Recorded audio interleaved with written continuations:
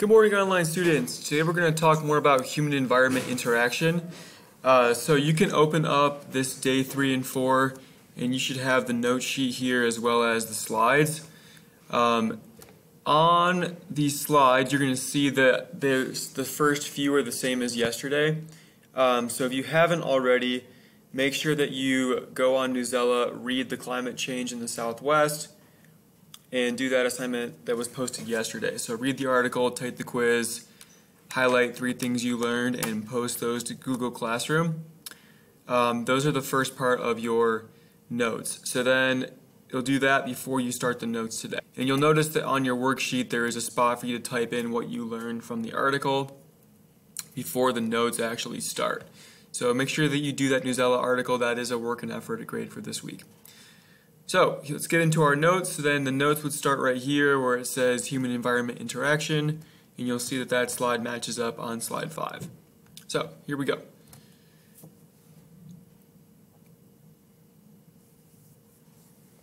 As you talked about yesterday, human-environment interaction is a term that describes the relationship between the human beings and the natural world that we live in. And you can think about the interaction as the same as like any other kind of human relationship, like with friends or family, where you have to cooperate and work both ways.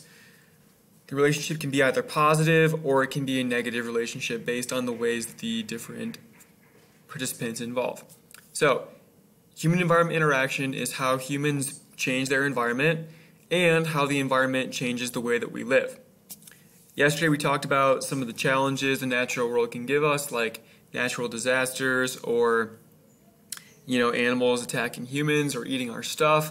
But at the same time, humans can also negatively affect the environment if we pollute it or if we do not use our resources in a sustainable way.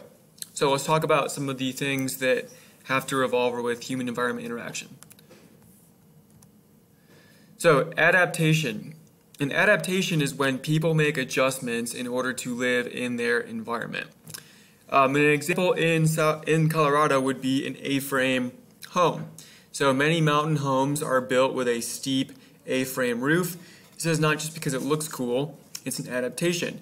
In the mountains, when it snows a lot, the A-frame roof will help create the runoff so that the roof does not cave in with the pressure of all of the snow. So that would be an example of an adaptation where people in the mountains have made an adjustment by building their homes with an A-frame shaped roof to live in their environment. Here are some other examples of adaptations. So human beings have created different methods of transportation to help them adapt to both air and to water. So, different kinds of boats would be an example of an adaptation to living in a watery environment. Different, like an airplane or a sailing ship, the way that a sports car is designed with aerodynamics, or a train have been adapted to the air to make sure that they can move in a certain way. Humans also adapt to their climate with warm clothing or fireplaces. Beach houses are often raised up in case there is flooding. Sunglasses are an adaptation, air conditioning, and we even have adaptations for recreating, like water skiing or surfing or hang gliding or kayaking. Now, a modification is our next term. So modification is when people actually change the environment to meet the needs of human beings. So in this case, we were actually completely altering our landscape.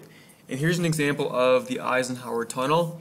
This is a tunnel that's over 1.5 miles long.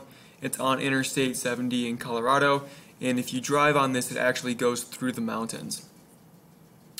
This tunnel makes transportation quicker and easier for drivers by modifying the environment and cutting a tunnel through it.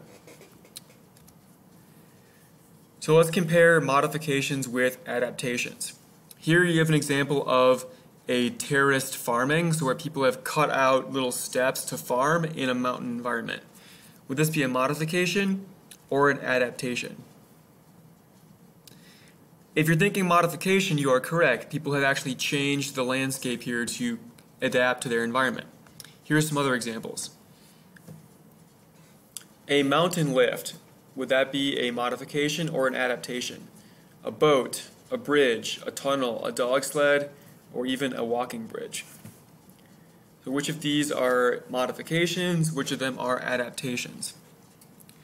Well, all of these things except for the tunnel are adaptations. They are things humans have built to adapt to their environment. The only one that actually involves modifying the environment is the tunnel. All the rest of them are adaptations. So an adaptation is a thing that we build to help us adjust to our environment, like a bridge, a lift, a boat, a sled. A tunnel would be we actually change the physical environment itself. Dependence is our next term. So dependence happens when people depend on their environment to meet their needs. Example in Colorado would be farmers depend on the snow melt from the mountains to feed the rivers for irrigation. So if you go up super high in the mountains, you'll often see these epic snowpacks that are bigger than cars, and those are important so that farmers in the plains have enough water to feed their crops every year. We also depend on natural resources for much of our lives. So let's talk about natural resources next.